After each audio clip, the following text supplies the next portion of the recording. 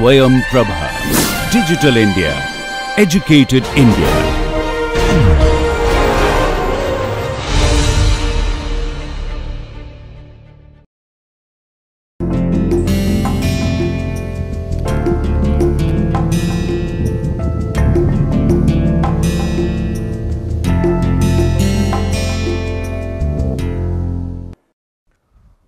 Today we are going to start this exciting journey on a subject called convex optimization.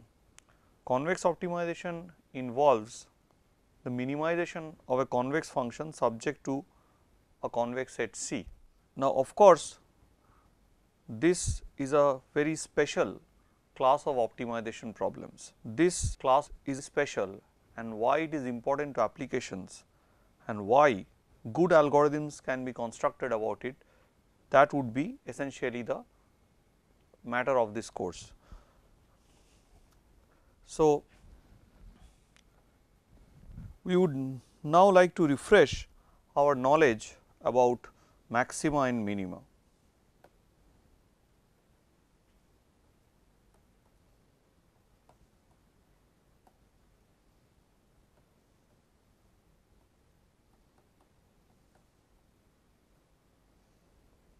So, in doing so, we will go back to high school once again, and we will concentrate on a function, say from R to R, and let us see what we have learnt in high school, and let us see what we mean by a minimum of f.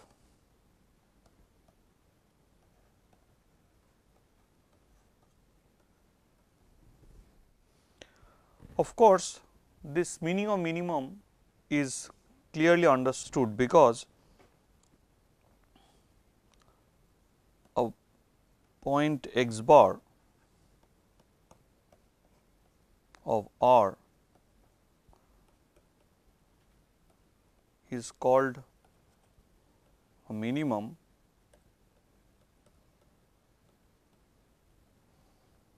if f of x is bigger than f of x bar for every x in Rn, for every x in R. So, you see here, let us draw a diagram to show you one such example.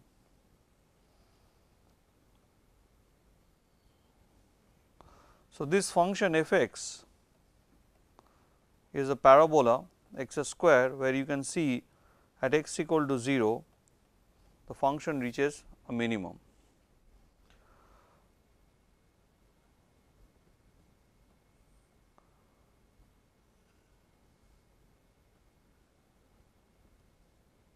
This function f x is the absolute value of x, and at this point x bar equal to 0,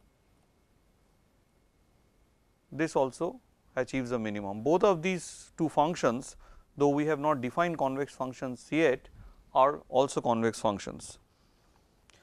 But this is not the only part of the story, because one has to remember that I can give you a function where this might not always be true. For example, let me look into this function.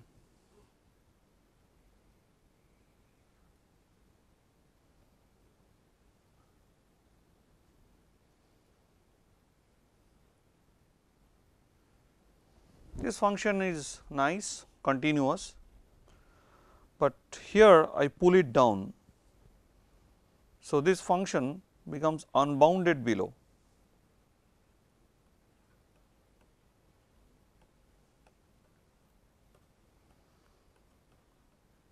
So, there is no lower bound. So, we cannot really speak about a global minimum or the minimum as the way we had defined earlier. So, the question now arises, can anything be extracted from this picture? If you look at this picture carefully, look at this point x bar, if I want to call it x bar, look at this range.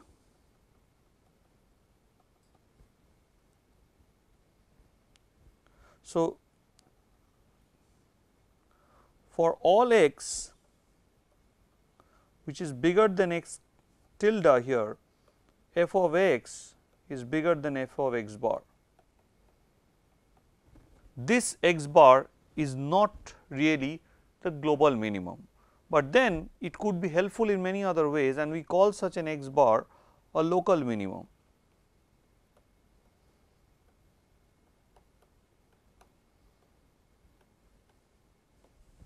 More clearly, if I want to define a local minimum, then let us do it in a more erudite fashion.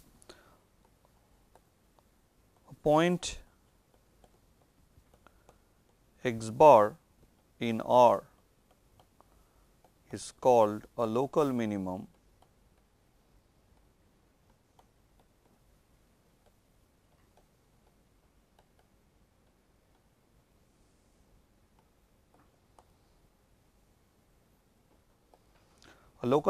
of f over R if there exists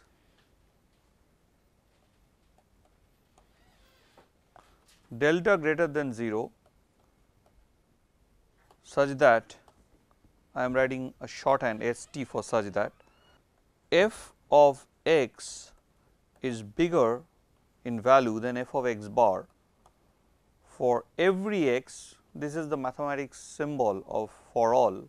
The word for all is symbolized like this: for all x in the open interval x bar minus delta to x bar plus delta. For all x in this open interval, excluding these 2 points x bar minus delta and x bar plus delta. Now, this definition is there, and I would request you to look into this interesting thing, where I have a function which does not have either a local minima or a local maxima. It is both unbounded below and above. This function f x is equal to x a cube. This function does not have a local minima, a local maxima, nothing, in fact nor global minima nor global maxima. Of course, you might ask me, I have been using the term local maxima without defining it, but you can define local maxima in the way I have defined local minima or and global maxima in the way I have defined global maxima. But there are certain functions which can be both unbounded below and bounded above and does not have any such things like local or global maxima. Once we have said this, let us observe one little fact, that f from R to R that we have defined is minimized or maximized over R.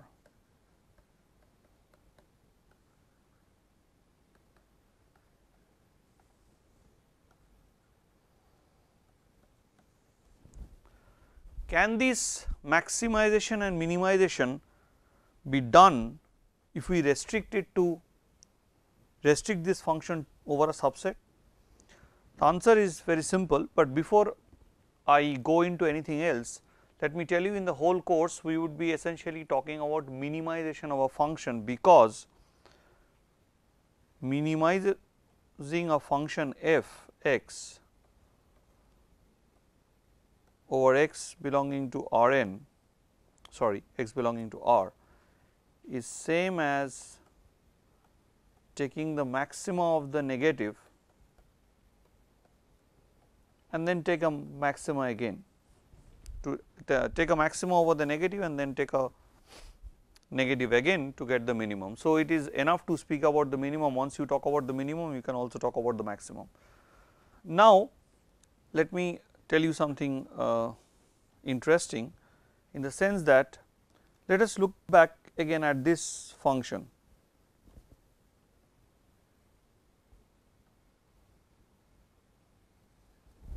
F x equal to x square.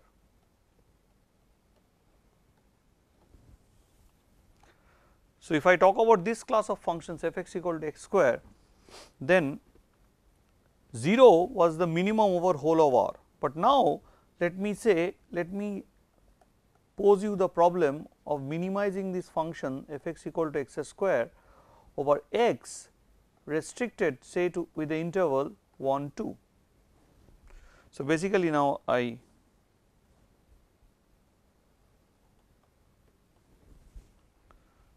now you can easily see the minimum value here is achieved at x equal to 1 is actually the global minimum.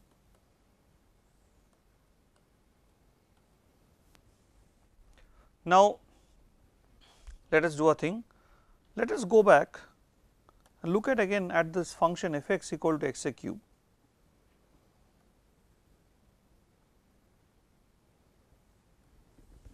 Now, if I restrict, if I now call for minimizing f x equal to x cube over the same interval 1 2,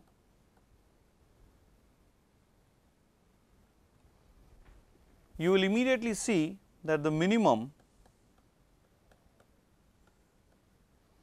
is achieved. In fact, the global minimum is achieved at x equal to 1. So, it clearly shows that the same problem which did not have a global maxima, global minima, local maxima, local minima has a global minimum at x equal to 1 and has a global maximum at x equal to 2.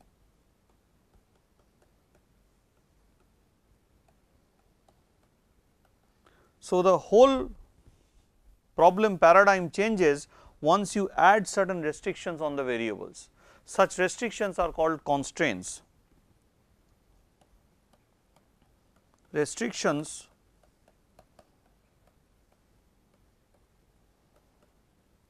on the variable are called constraints.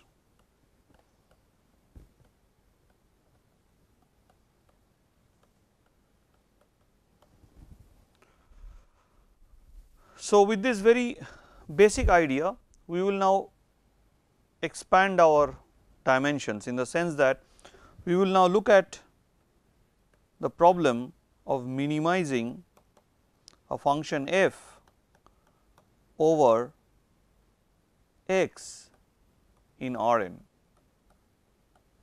Of course, you know Rn, the n dimensional Euclidean space, is a collection of vectors x, where x is represented through a n tuple of n numbers, or rather a coordinate of n numbers, where each of these xi belongs to the real number set, that is each of the xi's are real numbers.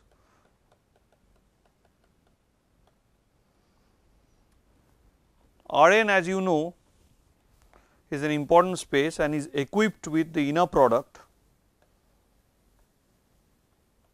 So, take any x in Rn and any y in Rn, this inner product is defined as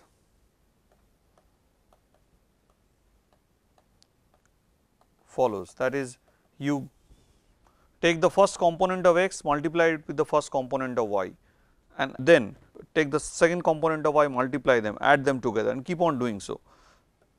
So, this inner product is basically a generalization of multiplication of two real numbers.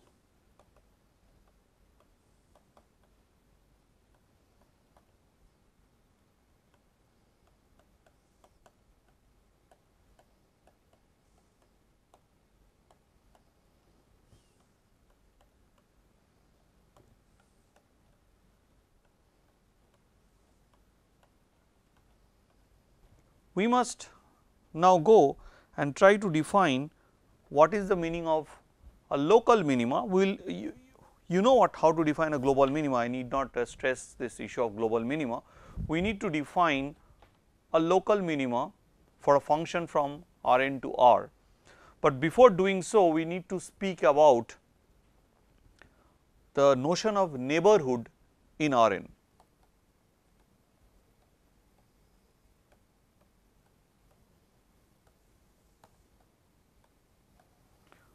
I understand that this course or these lectures are being followed by a wide category of people, rather it is not that it is just been observed by mathematicians or people interested in mathematical optimization. I believe that it is also been seen by engineers and engineering students and people working in operations research, people working in industrial engineering. So, the idea here is not to be too mathematically correct. To say a neighborhood in Rn, we can say mathematically as follows, that if I take a point x bar in Rn, then any open set which contains x bar is defined as a neighborhood in Rn.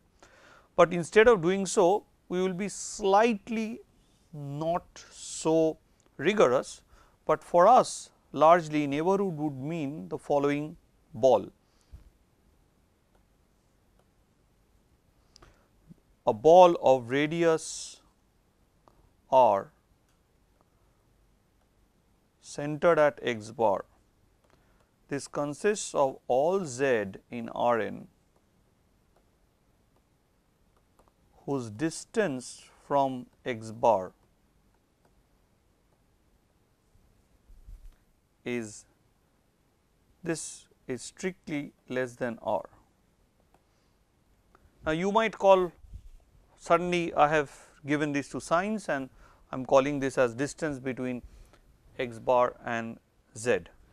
Now, this distance, the distance of a point x from the origin of the space Rn is often written like this and referred to as the norm of x, but this norm actually of a point in Rn actually means the distance of x from 0.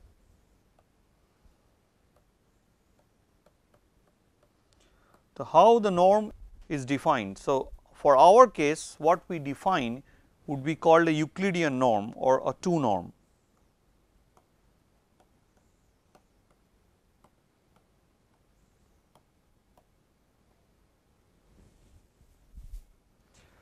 In doing so, how do we define the Euclidean norm? And that is done again through an inner product. Suppose I take the inner product of x with respect to x. So, this would become by definition,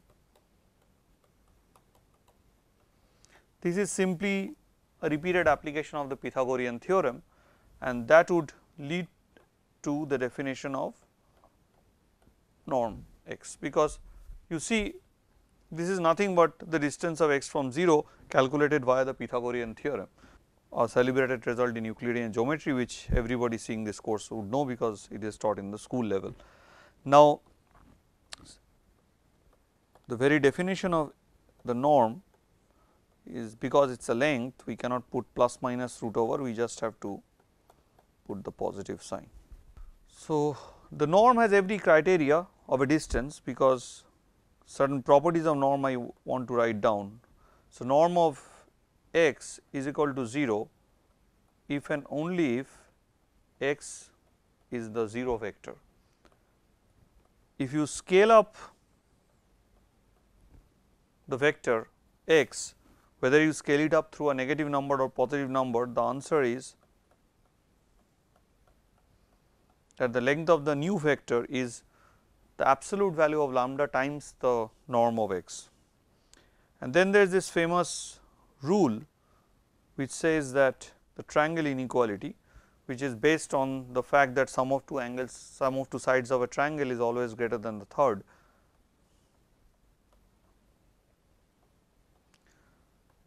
This is called the triangle inequality. It would be quite helpful. Now, once I have this idea of distance from 0, of course, we can define the distance between 2 points x and z or x and y. Distance between x and y in Rn is given as So, once this is done, once you know this, you can actually draw a ball. Now, let me take x bar equal to 0 and let me take r equal to 1. This is sometimes called as the unit ball. So, how would it look like? And of course, take R n to be R 2. Basically, I am taking n equal to 2. So, if you look at this picture, so you have 0 and anything which is within the distance 1, but it should not be exactly 1. So, it is, you look at this circular part, the circle. So, points on the circle are not in the neighborhood, because the neighborhood has to be an open set. I am assuming that you have some idea about open and closed sets. Any point here, this dotted part apart from the boundary, this dotted part is what is called sometimes just denoted as this bold B. So, this is called the unit ball.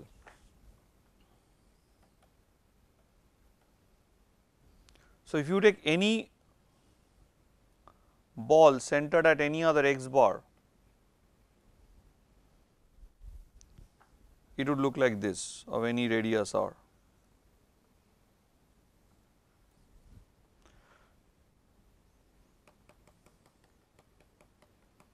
Of course, you can define the closed ball, which is defined like this, which is the closure of the ball that we have defined. It will be set of all z such that z minus x bar, of course, z is in R n, less than or equal to r, means that we are now considering the boundary also. So, then this whole thing would become this one. Now, how do I go about defining a local minima?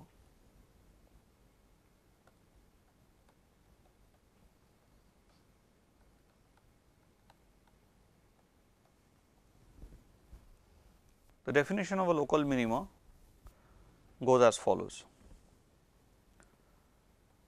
A point, see, we are now, what is the neighborhood as such? Neighborhood is nothing but generalization of the notion of a interval, a open interval around a point, like we had said x bar plus delta and x bar minus delta is just the generalization of that in a higher dimensional space.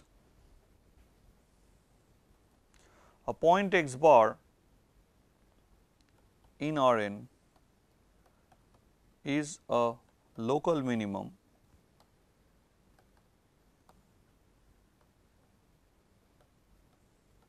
of f if there exists delta greater than 0 such that the functional value of x is bigger than the functional value at x bar for all x in the open ball centered at x of radius delta. Just remember, when we write this, we always say these balls, this is the center of the ball.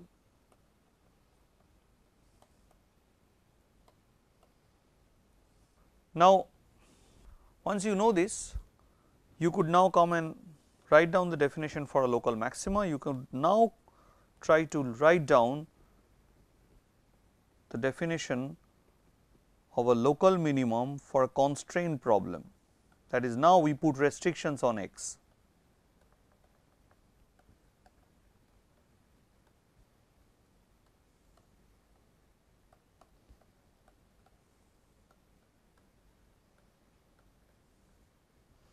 So, you might ask me, what is your convex optimization, where has your convex functions, etc., all these things vanished. See, convex optimization means a subclass of optimization problems, a very, very important subclass. But however, it is imperative on us that we have a look at the basic facts about maxima and minima, because without understanding these very basic things, it is not really possible to get into the depth of convex optimization. A good news is that when we do convex optimization, we need not think about local minima, we just have to think about global minima, because the importance of convexity or convex optimization stems from the fact that whenever we minimize a convex function over a convex set, every local minima is a global minima. There is nothing called a local minima in convex optimization, and that is why the subject is so powerful, so important in applications. Now, we go for a local minimum for a constraint problem. So, here we are looking at a problem of minimizing f x over x element of some s, where S is a subset of R n, which could be whole of R n, it could be a proper subset, and f as before a function from R n to R. So, you see these functions are always mapping an element in R n to R, because then we can actually do the comparison. Of course, there is a wealth of literature, wealth of optimization which talks about minimization of functions when functions are defined from R n to say R m. So, that is a whole gamut of a different subject called vector optimization, which we will not discuss. So, here what we do is we have to observe that when we talk about a local minimum, we need to restrict ourselves to the set S. Suppose this is my set S, suppose this is not really the thing, because this is just an abstract discussion. The interesting part of mathematics is that just by doing certain abstract discussions, you can bring upon certain very important points immediately to the focus of the discussion. You see, if this is my x bar and I want to say it is a local minimum, then obviously you are sure that for every x in the set S, f x bar need not be smaller than f x. So, what we do is to show that there would be a ball of radius delta, such that for this intersection of the ball with S, that is on this part, for every x in this part, function value at x here would be bigger than f x bar. That is, x bar is a local minimum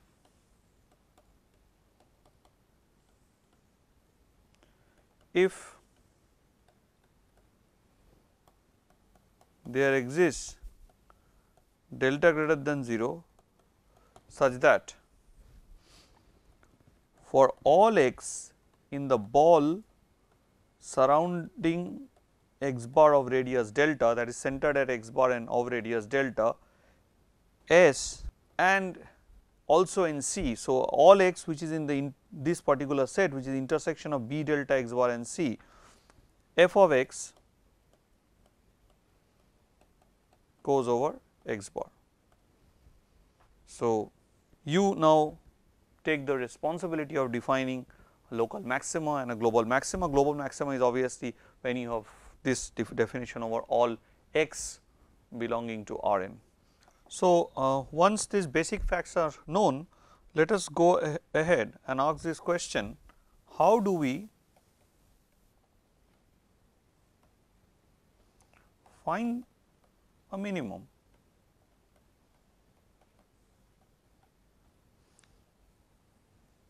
So, in order to find a minimum, we must first know how does a minimum behave. That if I have a local minimum, does it have some property? If it has some property, does it allow us to compute easily such a point which satisfies the property? Then the point that we get, is it really a minimum? So, there are few steps in finding a minimum. The first thing we have to know, how does a minimum behave?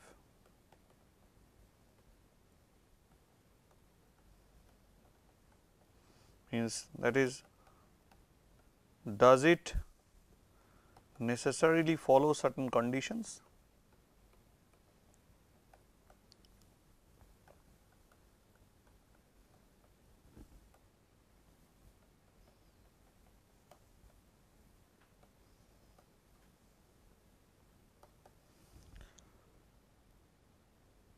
when we compute such a point which satisfies such a condition, the necessary condition, we cannot just declare it to be a minimum unless we have certain additional checks. And we have additional checks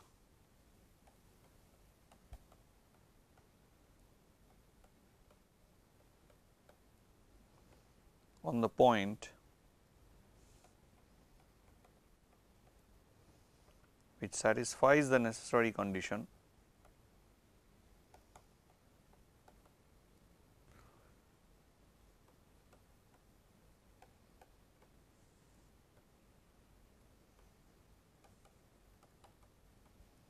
to determine whether it is actually a minimum or not.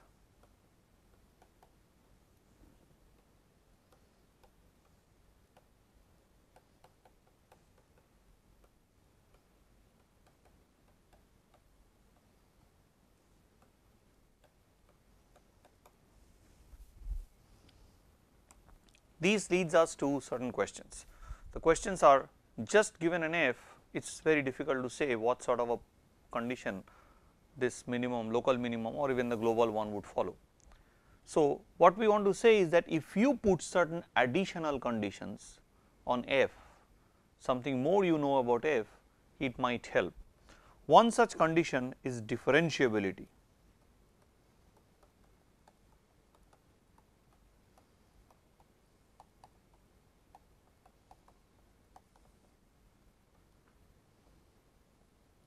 Now, when we are talking about differentiability, it is very important to note the following, that here we are going to talk about differentiability of a function from Rn to R. But most of us are usually habituated in talking about the differentiability of a function from R to R. Now, how do we manage to, by some intuition, to move from the definition of a derivative from R to R to the definition of a derivative in Rn to R. So, let us just go back and for the time being consider the standard case of R to R. Then the derivative of this function, if that exists at x bar, is defined as a limit as h tends to 0, where h is the increment of x bar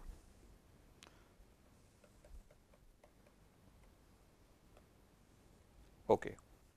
Now, I can write this thing in slightly more compact way. I can say that okay, look, I can just bring in here, because now this is a constant function, it the limit will have no effect on it. So, I can write down the whole thing as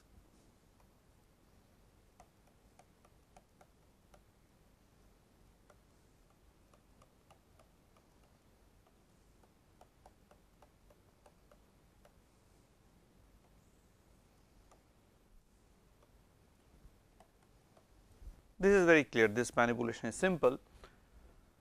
And now observe one thing, that if this quantity when divided by h and as h tends to 0 in the limit gives me 0, such a quantity is called the small o of h, that is f of x bar plus h minus f x bar minus f dash x bar h is called the small o of h. This is the called the small o.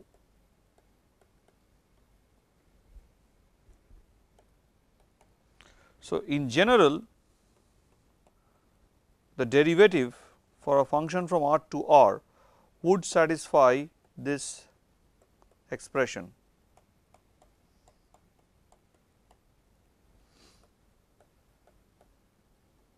Now, how do I generalize this idea to a function from Rn to R? That is the question. So, it is all about generalizing this idea. Now, let me tell you at the very beginning, I am not being extremely rigorous. One can be extremely rigorous and defining Kato derivative, Fresher derivative and doing a lot of other things and showing relations between them, but instead of that, I preferred to go by the intuition, and that would really help you have some fun and really get a hang of the answer before you have really logically figured things out. So, that is a bit of fun we can always do. Now, here I would just go back for a second. I would generalize this part for this case. Okay, instead of going back to a different page, let me generalize it from here. How do I generalize? Now, instead of h going to 0, because h would be now a vector, not a real number, I can just take the norm of h is going to 0, and then I have f of x bar plus h minus f of x bar minus some vector v, which we call the derivative of f at x bar. Now, here instead of multiplication, here would be changed to inner product, because multiplication is generalized as inner product in Rn for higher dimensions. This divided by norm h, this limit should be equal to 0. This is the same thing, we are now writing this is equal to 0. Now, let us note a certain thing. This v here is called the derivative of the function from Rn to R. So, we have just generalized this fact, just put in here. So, you can also write it like this, you can also put f of x bar plus h minus f of x bar, or equal to f of x bar plus v h plus small o of norm of h. So, you can say this is the definition, that there must be a vector v which satisfies this condition, and that v is called the derivative of f at x bar. Now, how does f of x bar look like? So, that is a very important question. F of x bar, now the derivative of f at x bar, which is v, how does it look like? It would be a small exercise for you to compute that this is a vector consisting of the partial derivatives, because there are n variables which we write, and that this partial derivative is evaluated at x bar, and this is given as the symbol gradient of f at x bar. This is a standard thing known to most of us. So, this is what the derivative is, and more precisely it is called the Frechet derivative. From a more mathematical point of view, Frechet derivative,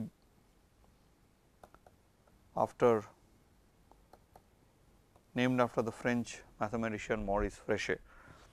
So, we will not get into so much of details, but just for us, this is what we would use as the derivative. So, here you can now replace v with grad of f of x bar.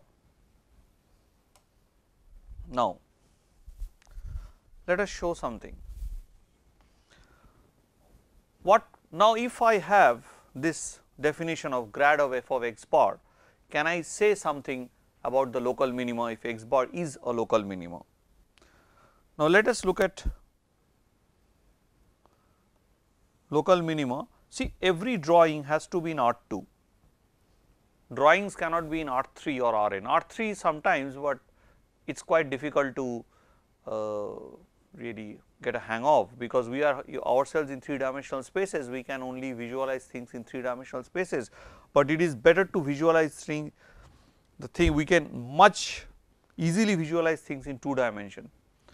So, that is why most of these drawings, where even when people draw abstract sets in say Banach spaces or topological vector spaces, they think in pictures in R2. So, suppose x bar is the local minimum. Now, you have a open neighborhood delta, that is a open ball p delta x, such that for every x inside this, f of x is bigger than f of x bar. Now, what does this mean? So, this is your vector x bar. Now, take any direction w. Now, move a certain distance along the direction w from x. So, that is say x bar plus lambda w, but I can make such a small movement so that I can remain, I can take lambda greater than 0 to be small, so that I can remain within this set. You can take it less than 0 and come this side also, does not matter because of the symmetry of the ball. So, let me take lambda greater than 0, whatever w I take, I can always move in the direction w, because you see I am moving in a direction parallel. So, I am parallel to w. So, I can move along the direction w from x bar, but I can choose my lambda so small that I can still remain in the ball b delta x bar. So, this is my. So, what I can do is that this thing can always be kept in b delta x bar plus lambda w. So, when I choose my lambda sufficiently small, I can always keep this x bar plus lambda w, which is this point, inside the ball. So, by definition of a local minimum, f of x bar plus lambda w minus f x bar must be greater than equal to 0. But then you must observe a fact that now I can apply the definition of differentiation. Once I apply the definition of differentiation, I will have from here gradient of x bar plus lambda w minus x bar, which will just leave me with lambda w, plus order small o of norm of lambda w, that is greater than equal to 0. So, this would imply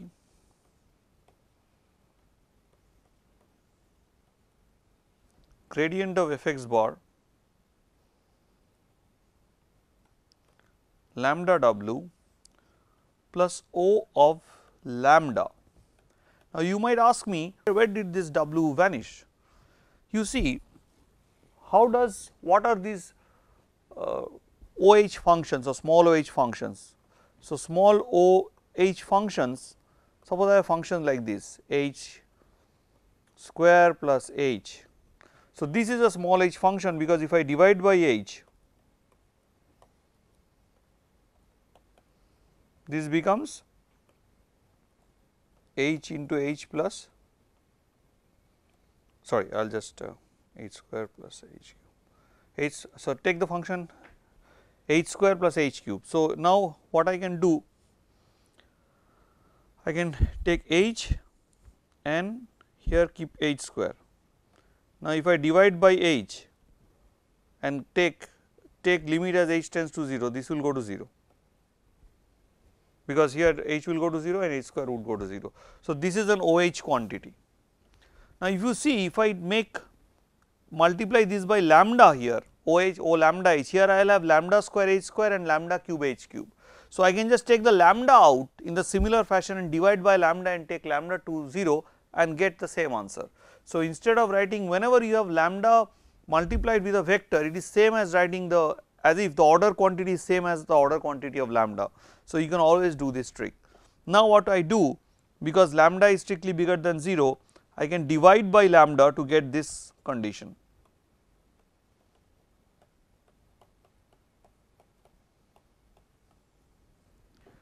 Now, I will take lambda going to 0 from the positive side, because lambda is positive. This is modern day symbolism, lambda going down arrow 0.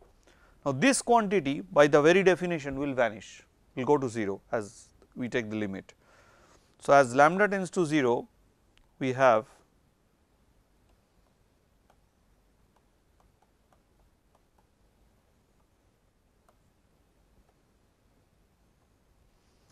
now, you must note that this thing, that grad f x bar w is greater than equal to 0, but you should also note that this w was arbitrary. I could have taken any other w, I could have taken any other w and I could have gone and have the same sort of argument and did the same calculations. So, that would lead to the fact that this is true for every W you have in Rn. So, now I will put W equal to minus grad of f x bar. So, that would give me grad of f x bar minus grad of f x bar to be greater than equal to 0. But you see, I can take the minus sign out just by with the very definition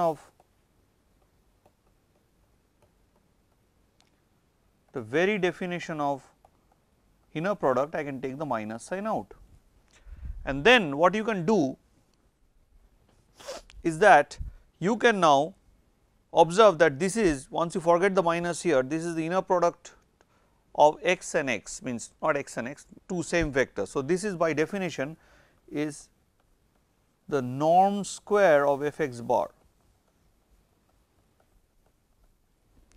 This implies that grad of f x bar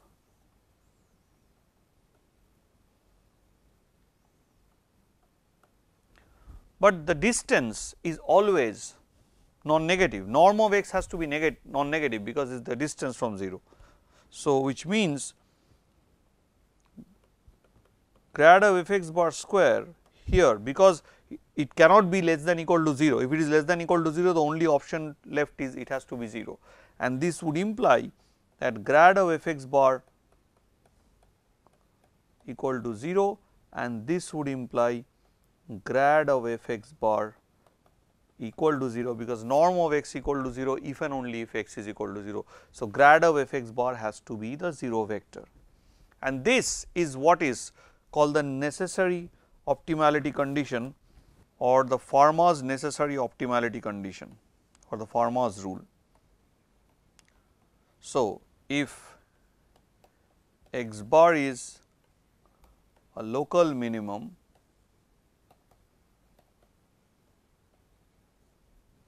then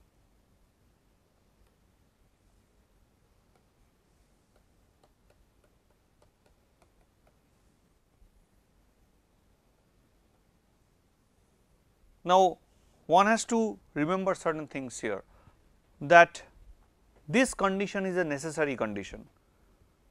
I can show you a function like f x equal to x a cube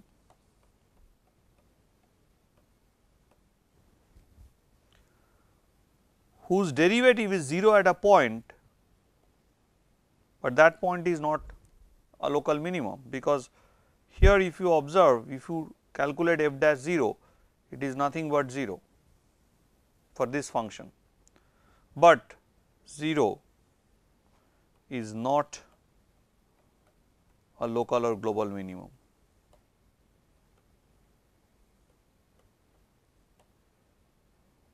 So, this condition is necessary, it is not always sufficient, but for some cases yes, if you take f x equal to x square, you see in this case when f x is x square, you have f dash 0 is equal to 0 and 0 is the global minimum.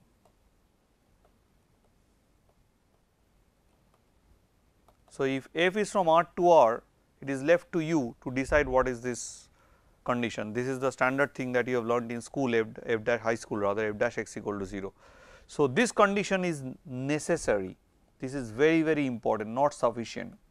So, any point which satisfies this condition need not be a minimum. You have to put additional conditions to show that it is a minimum. Those conditions etc. will not be as per se the discussion of our story, because for a convex case this condition becomes necessary and sufficient.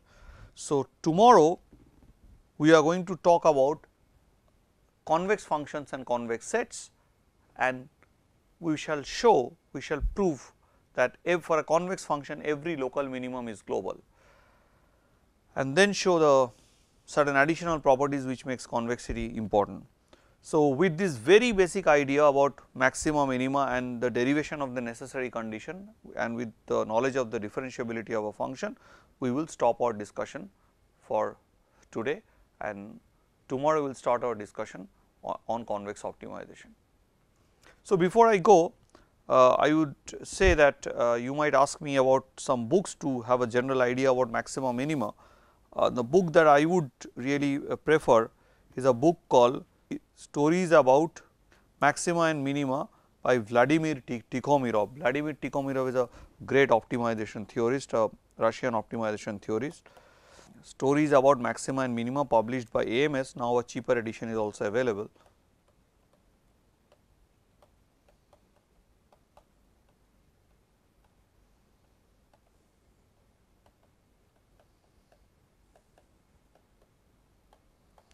But mind you, you need to have some sort of little mathematical maturity, at least at the high school level, to understand this book.